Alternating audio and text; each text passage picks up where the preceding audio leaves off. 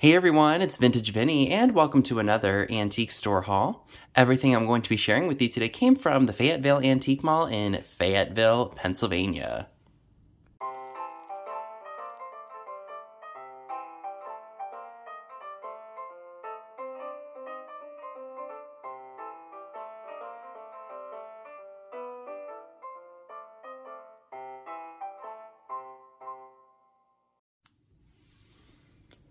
So I do want to thank all of you all so much for watching my videos, leaving really nice comments, and making purchases at my live sales, checking out my eBay store. Everything that I am putting out there for you all, I really do appreciate all the positive and warm feedback that I get from you all. So I spent $232.79 at the Fayetteville Antique Mall. There are only 3 things on the table because this is from the first building. Well, technically the second building because there are 3. B is the first one and A is the second. Like when you drive up to this mall, there's B and then there's A and then there's C in the back. But I usually go left to right. That's just a little OCD. But that's just how I do it. So let's go ahead and check out what I got, shall we? So this was the first item that I spotted. I love this silhouette of a gentleman holding a box of candy and some flowers, checking out his lady in the window. This one is called Love Old Sweet Song, series number 710, made by Deltex Products Company in Brooklyn, New York. Loved that, and that I think I will put out for Valentine's Day when I get my own place. Now this is nothing too special. This is just a pack of whiteout. It was 50% off. Usually these are about $1.50, maybe a little bit cheaper at Walmart. But 50 cents, I use whiteout, and I think I'm just about to run out of the bottle I have now. So this was definitely a good thrifty pickup. Let me know down below in the comments section, do you guys like the sponge tip or do you guys like the nail polish brush tip? I personally like the sponge tip better because it absorbs the corrector fluid and you get more out of it than you would with the quote-unquote nail polish brush. I personally like this better. And the last item I got out of the first building is epic. This is a Viking Owl paperweight. I got this 20% off of the original price. This should be listed in my eBay store by the time this video goes up, so if you happen to be interested in it, the link to my eBay store is down below in the description box. This does glow under the black light with cadmium, so let me go ahead and share that with you all real quick. It's kind of hard to see, but there is some cadmium in this Viking Owl. He's absolutely fantastic, and I think I can get about $40 for him. So that was definitely a good pickup. Alrighty, so here are some really fun pieces. I think everything that I'm looking at right now in the screen was 50% off of its original price. So I got some really cool pieces. So I did find this Smokey and the Bear, or Smokey the Bear. I think it's an ashtray. No maker's mark. It was probably like a gifty company made in Japan. There are some issues of damage, like we got a chip on the tree here, and he's got a little chip on the hat, but I still felt that it was worth picking up because it is still very cute, and you can touch that up. And his head wasn't broken off or anything, so it was still worth it even with the damage. I did find this clock here, which I thought was really, really cool, and it does work. I don't know if it's going to show up real well, but it does fluoresce under the black light. So I thought that was really neat. This is one of those cedar boxes with a really cool mountain side view. It's not the dovetailed design or the dovetailed wood, but it is still really, really nice. And you can store your jewelry in here. Maybe some hankies would be good in here too because cedar keeps the moths away. So I thought that was a really good pickup. This is awesome, and when I saw the color, I had to have it. This is a Kanawha Glass Ship double-spouted pitcher. And at first I thought it was Blanco, and I grabbed it immediately, but even if it wasn't Blanco, I was going to grab it anyway. So I was perfectly okay with that, and I love it. It's gonna fit right in with my coastal theme. And I have a shelf that I bought well over a year ago at Target. My room, and this room too, is a disaster right now because I haven't had time to clean it. I may not do any shopping this month. We'll see. Well, my birthday is at the end of this month, so maybe I will go out for that. But like I said, we'll see. Because I'll be filing taxes this Friday, and I'm not sure what I'm gonna end up owing. But like I said, we'll see what happens.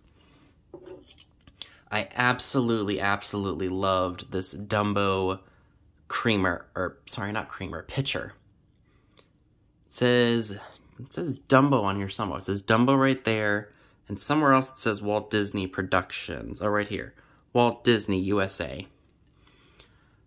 I forgot to mention this. If you all see something that you don't want to wait for it to end up in a sale, and I say it's for sale, you can email me at skullking95680@yahoo.com. Link to it is down below in the description box. Look at the mid-century goodness.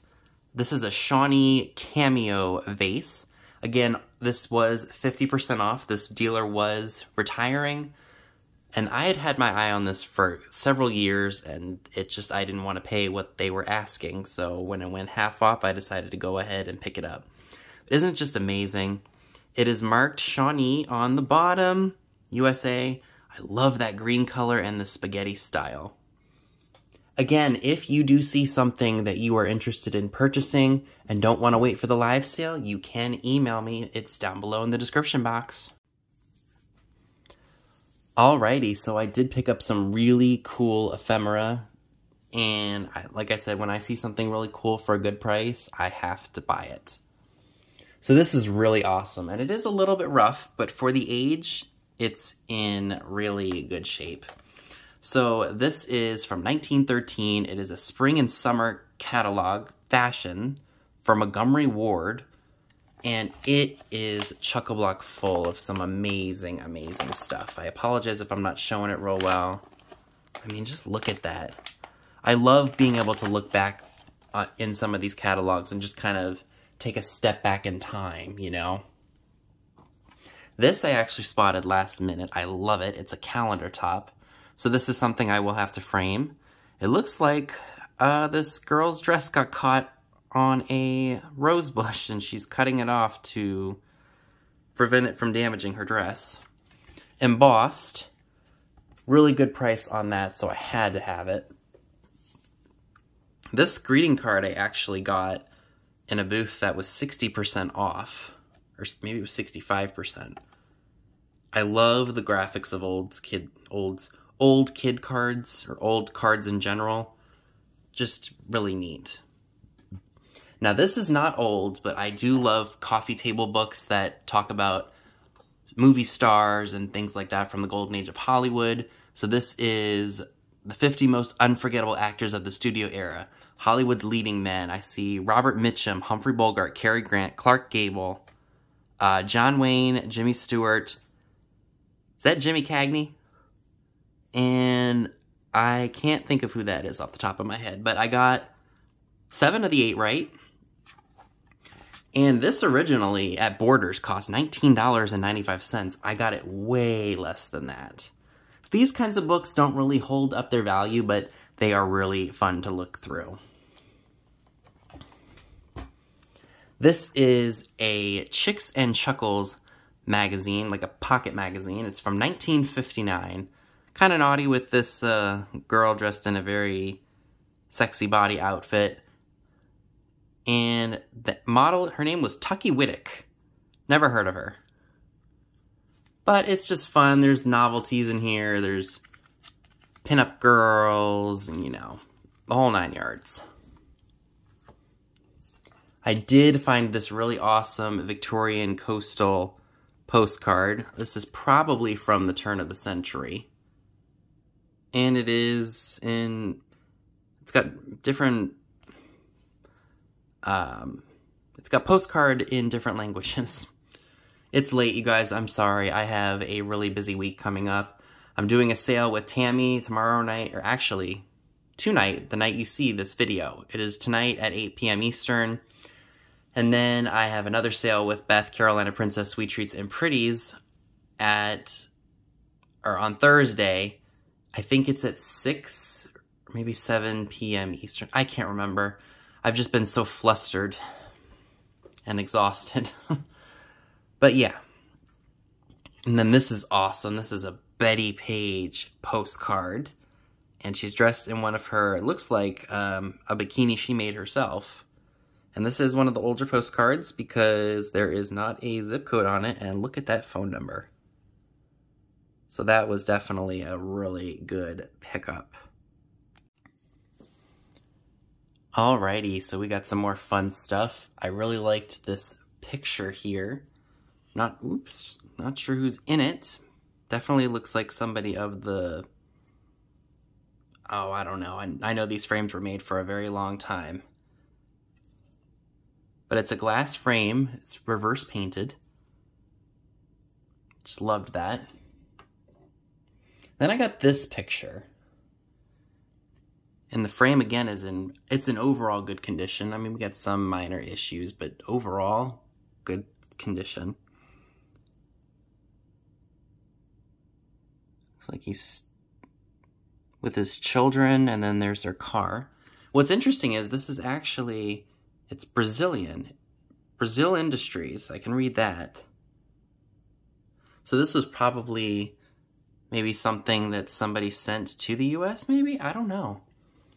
But I thought somebody might really like it because of the old car. I did get a couple of planters. Oops, don't shift on me now. I got this pink trunk-up elephant. No idea of the maker, but that was a good price. That was 50% off, as was the two pictures.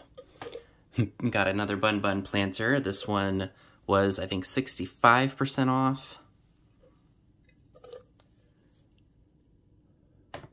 I love, love, love this Santa Soaky bottle. Don't usually ever see those too often. And that was also from the same booth that was 60 or 65% off, because they were retiring. The booth I got this really awesome, cool ashtray from. No pun intended. Cool cigarettes, cool ashtray. They were, I think, either moving out or retiring as well, and they had 50% off all of their items, including things that were marked firm. So this is awesome. I don't go for smoking stuff really all that much, but I really liked the graphics, and people do ask a lot of money for these kinds of things. But I love advertising like this, and they don't make stuff like this anymore, so this is just a cool dish. Heck, I would throw Lucky Pennies in here.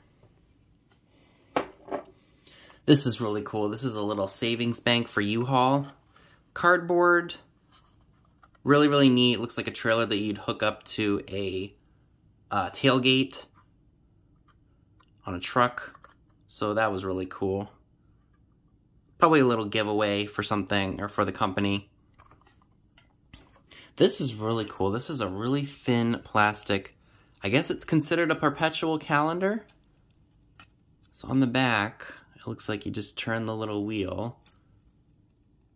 Yeah, I haven't really been able to figure it out too much, but really, really cool. Very thin plastic. I got that 10% off. Like I said, it was hard for me to maneuver that while I was on camera because I'm trying to share it with you all. Found this green sugared bell, 60% off of the asking price. Could not resist that, and I think this actually does fluoresce, if I'm not mistaken. Yeah, it does. So while I was in Adamstown, I found a really cool tiger sewing, like, caddy. Had the pin cushion in the hat. There's a little spot for scissors, and they were missing. These three were 50% off. I think I paid only $2 for the three of them.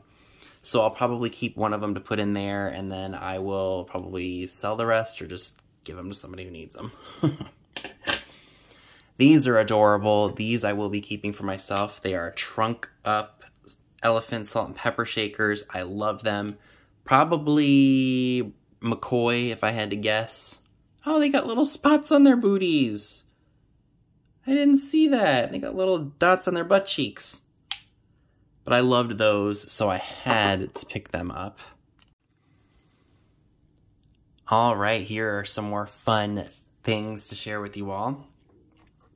This is really awesome. This is an old National Geographic series book, Introduction to Monteith's Manual of Geography from 1876. As you can see, it does have wear and tear and everything, but considering that this is well over 100 years old, it's in, pretty good shape for...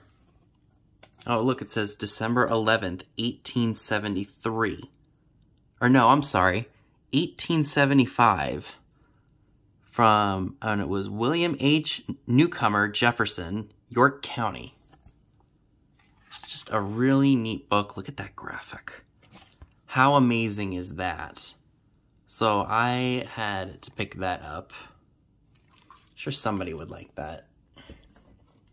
This I bought for myself. I thought it was really cool. I think it's supposed to be a perfume bottle, and it's in a cloche. It's of a lady.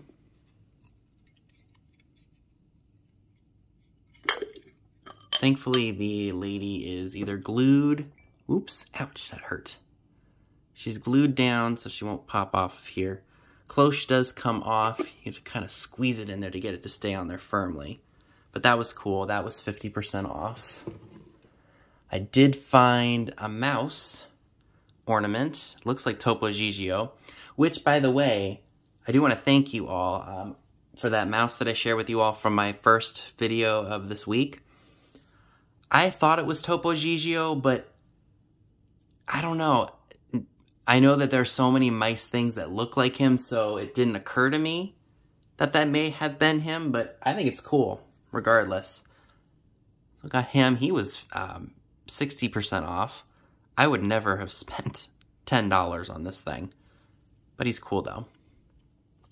Did find a donkey planter in blue, made in Japan. Love, love, love him. This actually matches an ice bucket that I have downstairs. So this is the cocktail shaker. Just need to find a lid. I'm sure I can go on eBay and find a vintage cocktail lid to go on this. But I have never seen this coastal line before, so I have no idea who makes it. It could very well be Libby or Hazel Atlas, but it's definitely got some age. Got these. I thought these would be great for Christmas time. It is Santa and Mrs. Claus. They are made by a company called KN Japan. Mrs. Claus is a music box, and it looks like they are kissing. So I thought somebody would really enjoy that. Found this adorable poodle Valentine.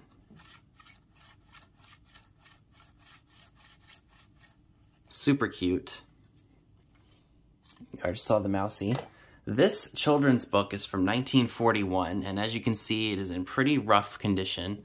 I was thinking, since it was in kind of rough shape, somebody could maybe use this for junk journaling, because there are still some really cute graphics in this book.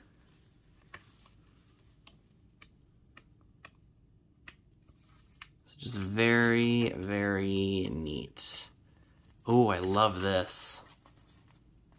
I may have to keep this. This was only 25 cents. We'll see. Probably not. I'll probably end up selling it. So like I said, somebody could probably use this for junk journaling. I did find this bunny rabbit hand puppet. The puppet portion is like a vinyl-y material, and then the head is rubber. Probably could take a magic eraser to it to clean it up. But the bag is like really, really dirty. But he needed to be rescued. I came home, yay! And then the last thing before I share with you all the final item is this Volupte Compact. It doesn't look like it was ever used. It's a little bit dirty, but that can be cleaned up. In its original box, it was 50% off. So I thought that that was a really good pickup.